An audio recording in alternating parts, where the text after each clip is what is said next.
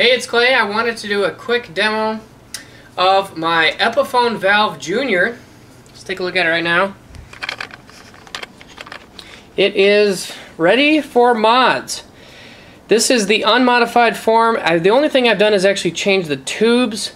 I think it has JJ's in it right now.